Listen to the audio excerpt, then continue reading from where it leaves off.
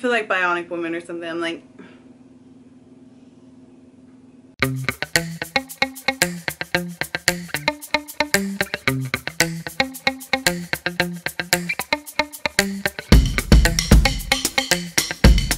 What's up, guys? Oh, I look exhausted. I am currently injured right now. If you guys want to get just straight to what this video is about, skip to... You guys follow me on Snapchat. Snapchat saw that yesterday morning I got a pinched nerve in my left shoulder blade, went up into my neck, my trap. My whole left arm was tingly. It was painful. It was extremely painful. It's kind of like I have to do this motion. So HunnyBuns is not going to be her normal crazy throwing herself around because I can't. So I'm going to be very stiff right now. It's going to probably be very interesting for you guys because you're used to seeing that crazy Jen. Yeah, Friday morning was terrible. I got to the gym and I can't do anything.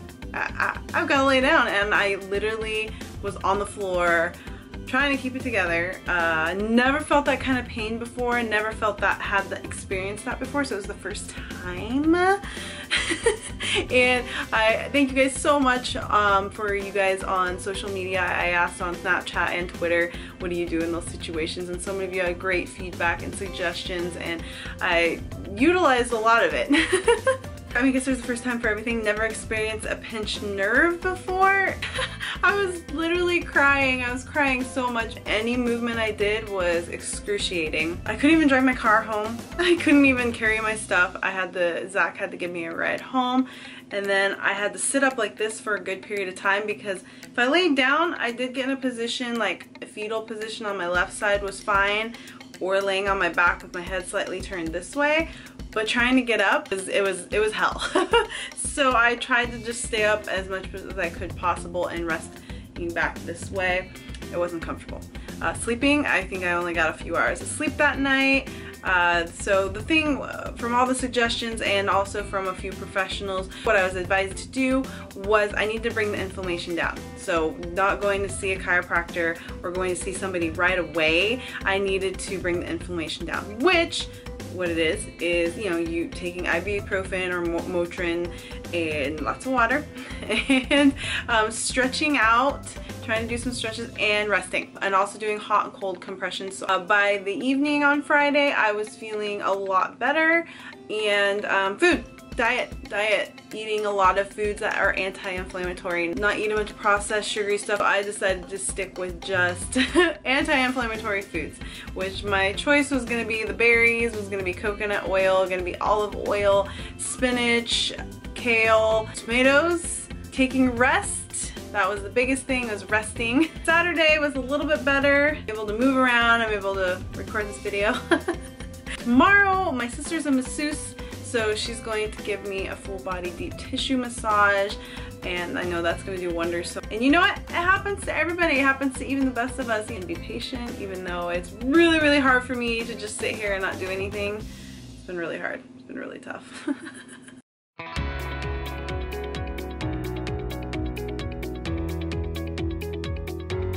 Now we're going to get into the purpose of this video, how to get rid of belly fat. Love handles, how do you get rid of that? How do you do it? So the first thing that I'm really going to emphasize on, guys, is you cannot pick and choose on your body where you want to decrease body fat. You cannot spot reduct body fat. It's not how our bodies work. If we could do that naturally, then everybody would have the exact body that they wanted. The only time that that actually can happen is if you're going to the doctor, they're doing certain fat removing procedures on your body of where you want to take the fat out. If you want to decrease body fat, especially in your stomach, it's got to be a full body thing. It's got to be an overall thing, and your diet and your training and everything has to be in balance with each other in order for you to achieve that.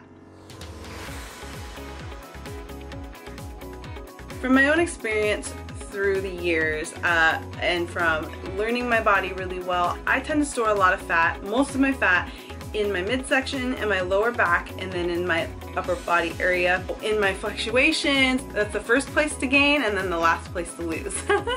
I found specific ways to really keep that in check, and all the information I've provided with all my videos, I apply all of that to my own self. Diet is going to be your biggest downfall, especially for losing fat in your tummy or your lower back. Now there's some of you that have had kids, some of you that have extra skin or still have fat in that area from when you were pregnant.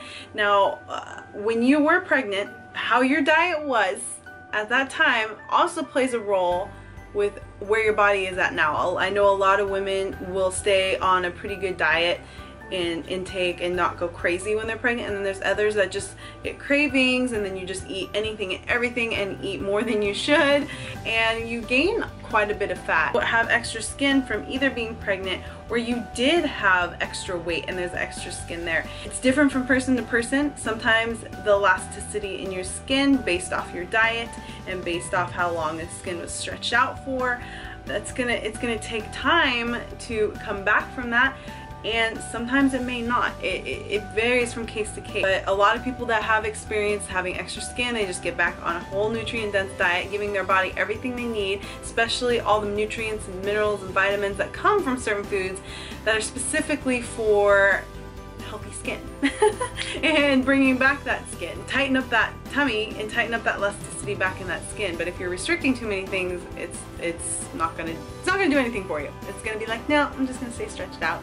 You have to find a balance again and come back from that. But just having, you know, a well-rounded, nutrient-dense diet is gonna help you 100%.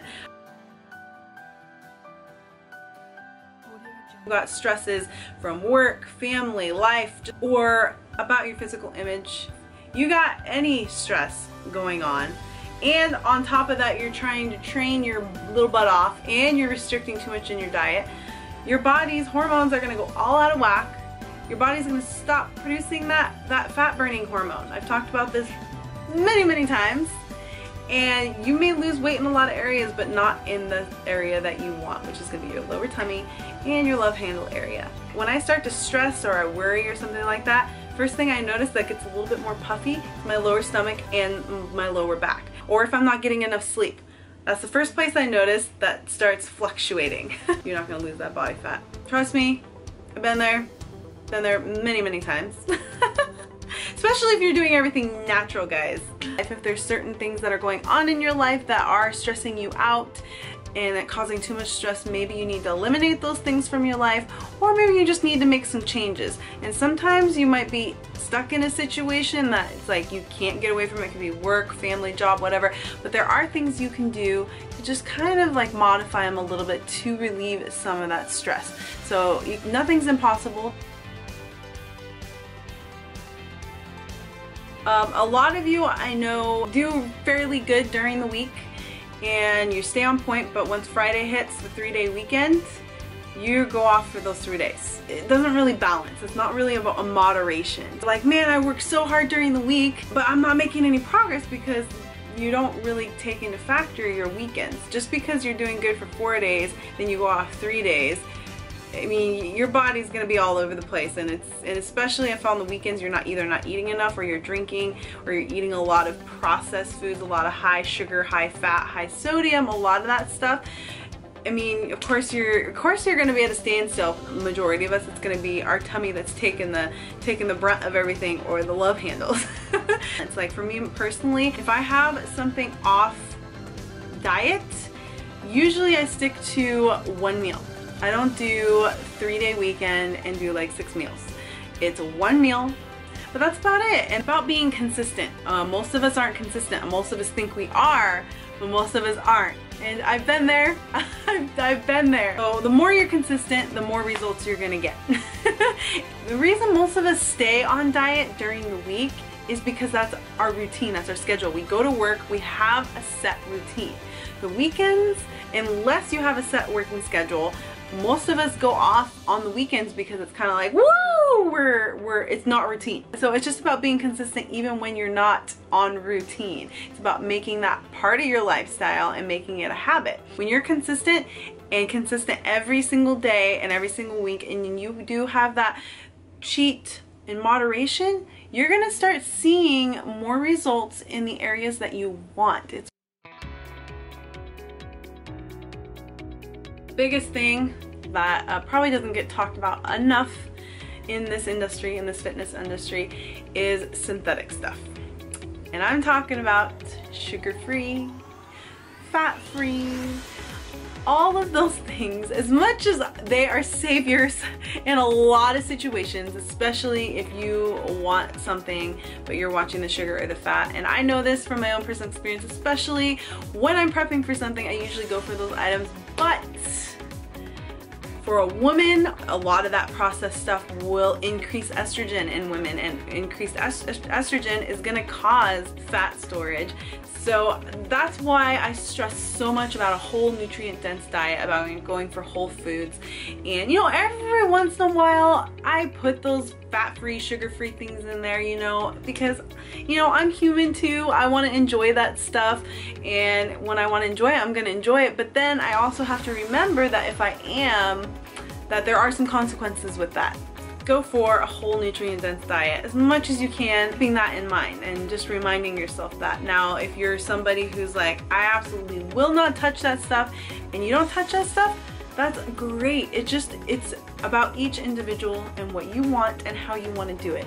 But at least you have this information and you can understand it a little bit better of why we are storing fat, why we can't get rid of fat in certain areas. So I think that's going to be the biggest thing in the industry, is all the synthetic, all the processed, all the fake crap in the industry. I mean, when we see sugar-free, when we see fat-free, we're like, yes, I want it, you know, but in the long run, especially for women, it affects us negatively. In order for them to get it fat-free and sugar-free, it has to go through a chemical process to remove that. Did you guys know that? True story. If you think you're getting this amazing miracle product with no fat and no sugar, well, you're getting this other chemically processed items. Yeah.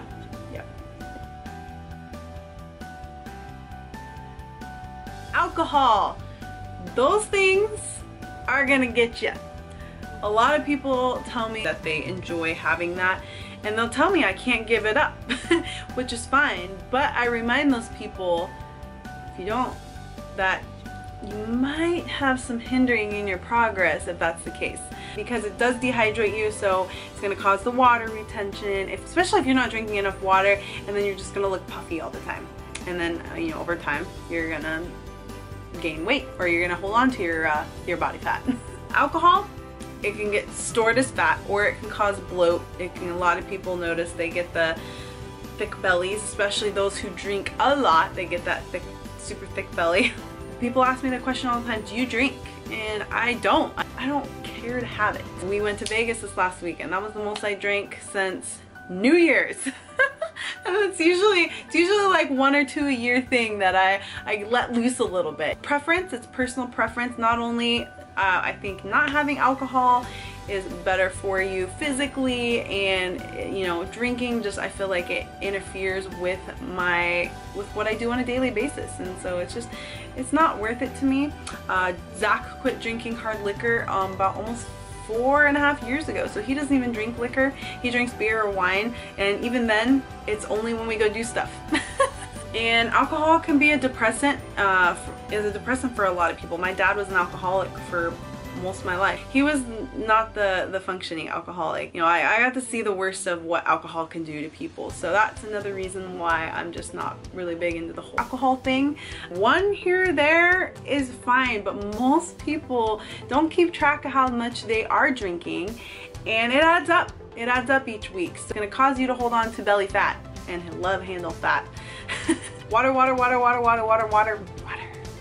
You're reevaluating how much you're intaking when it comes to alcohol. You're gonna have to sit down and you're gonna have to figure out, okay, I really want to have a tighter tummy. I really want to be healthier overall, like physically and look good physically. So then you have to sit there and go, okay, you know what, I am gonna cut these things out. I am gonna lonely limit it to this day or that day. So you have to sit down with yourself and you have to decide what you want to do and what it is you really want. Fast food. So there are so many options now that are becoming healthier.